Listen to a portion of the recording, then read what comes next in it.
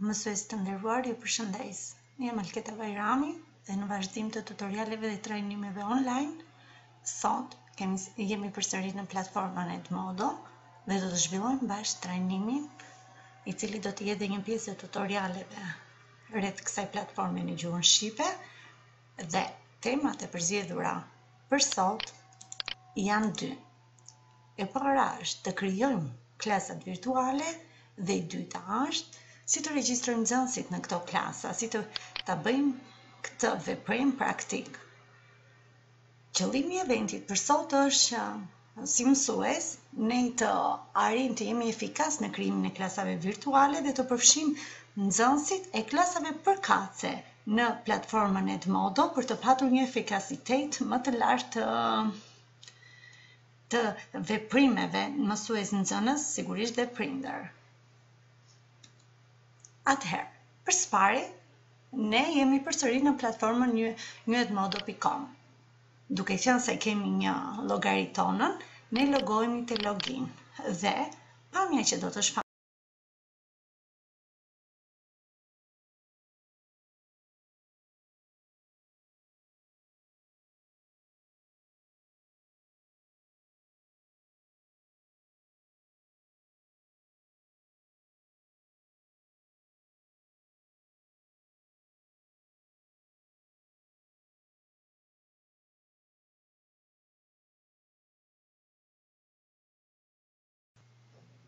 Atëherë, fillojmë së bashku, në fillim duke treguar hapat për krijimin e një klase. Nëse ne jemi loguar tek platforma sipas të dhënave dhe databasit që ne kemi regjistruar, kalojmë ke klasis ose në te plusi te klasis. Shikojmë plusin e treguar me shigjet.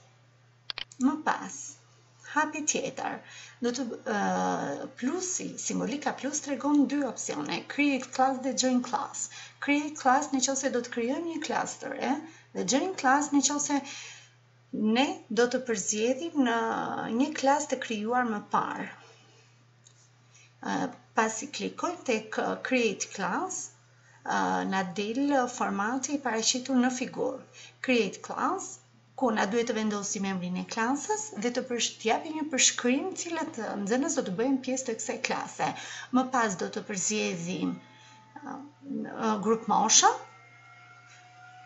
Hapi tjetër do të zgjedhim lëndën mësimore. Kujdes, në njërin prej treguesve të lëndëve ekzistojnë dhe lëndë të grupuara, prandaj na duhet të përzgjedhim grupin e lëndëve dhe më pas nën lëndët të cilës ne i referohemi dhe jemi mësues në atë klasë. Dhe më pas kësaj klase ne mund të japim ngjyrim. Më pas japim create. Pasi kemi krijuar si klasë, ne na duhet të shtojmë nxënësit, të ftojmë nxënësit të jenë pjesë e kësaj klase. Ju bëj të ditur që çdo klasë ka një kod specifik në të cilin ne i bëjmë share, pra e shpërndajmë dhe ftojmë vetëm nxënësit që janë pjesë të asaj klase në atë lëndë. Dhe forma tjetër është mund t'i ftojmë me email ose duke dërguar linkun.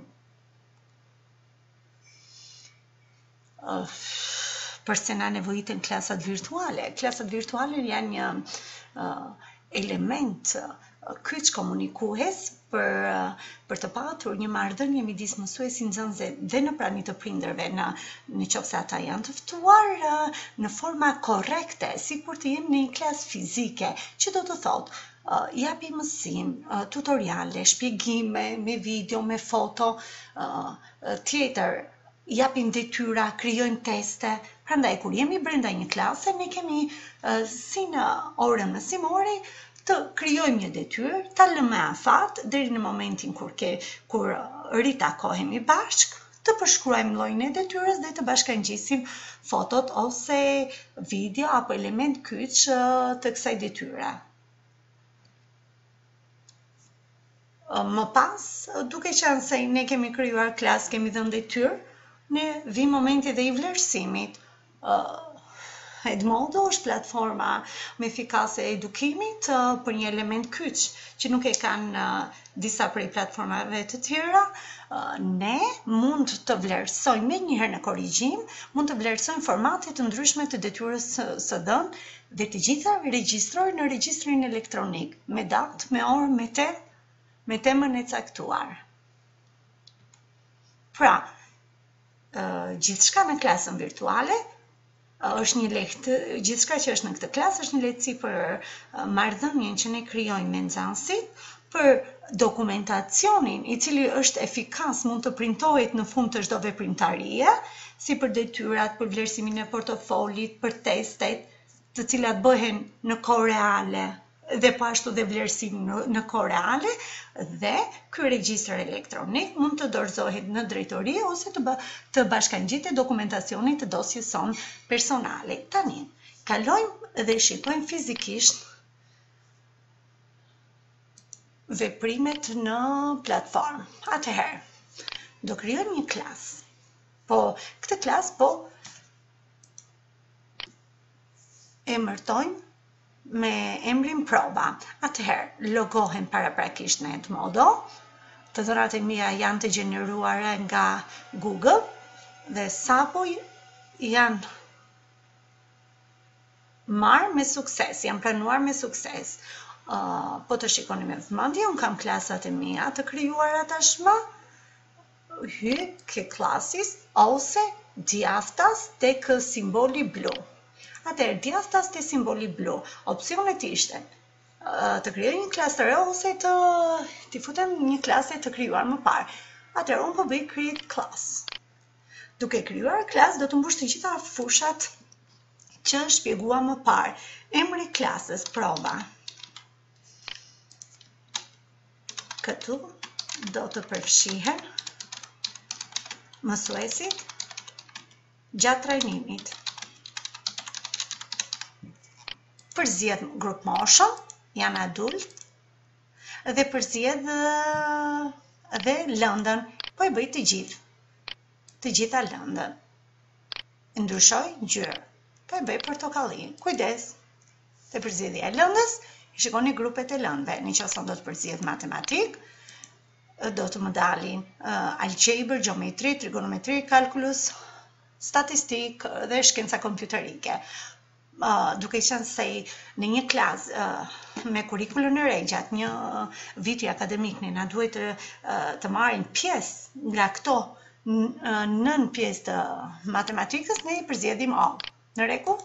Atëherë kalojmë all dhe bëjmë create.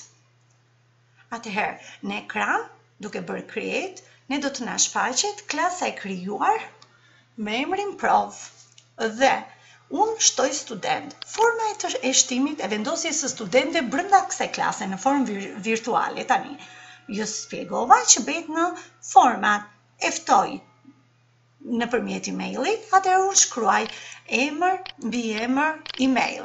Konkretisht shkruaj Emi Bajrami, meqense është emri i vajzës sime, dhe një email.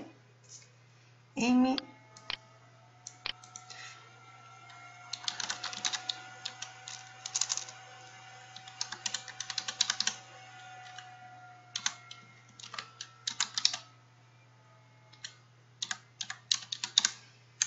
këtë student e ftoj nëpërmjet emër mbi emër dhe email.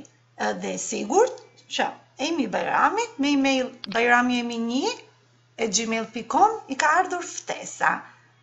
Atëherë, a ka formë tjetër për të shtuar nxënësit në këtë klasë? Sigurisht. Klikojmë te kodi dhe një herë e përsërisim veprimin, poshtë klasis, poshtë klasës suaj kur jeni tashmë te prova, ekziston, shikoni me vëmendje, kodi klasës. Klikoj te kodi klasës, e kopjoj dhe u dërgoj nxënësve me forma të ndryshme komunikimi virtual si WhatsApp dhe mesazhe. Ose do ftoj nëpërmjet emailit dhe shkruaj emailin, ose forma tjetër, këtë link u dërgoj me një herë nxënësit. E kopjoj si link dhe u dërgoj, pasi nxënësi Mos të lodhet duke bërë kërkimi ku ndodhet shkrimi platformës edmodo, në çfarë, të gjitha këto, kur i bëni me dërgim, me link, me ftesa me email, ata me njëherë atakojnë brenda klasës. Dan. U krye, i ftova nxënësit. Duke ftuar nxënësit në për klasa, po shikon një klasë, për shembull të 10-ën K, duke parë këtë klasë, ne vëmë re se kjo klasë ka materiale brenda kësaj klase të dërguar, po, se unë e kam kryer disa veprime. Tjetër, sa nxënës ka kjo klasë? Në rastin ton, janë 12 nxënës që kanë hyrë në këtë klasë. A kam dhënë detyra? Sigurisht. I shikoj djathtas, detyrat e dhëna, detyra për përsëritje janar-mars 2020 dhe një test për mbledhës që ishte një test provë. Shpresoj që ky moment sqarues online ka patur efektivitetin e duhur në të mësuarit e krijimit të klasave dhe dërgimit të kodit për hyrje. Shpresoj që të mësuarit klasa virtuale, konkretisht në platformën edmodo, dy mini temat që unë kisha menduar për trajnimin e sotëm, krijimi dhe regjistrimi nxënësve në klasën virtuale, ka qenë efikas.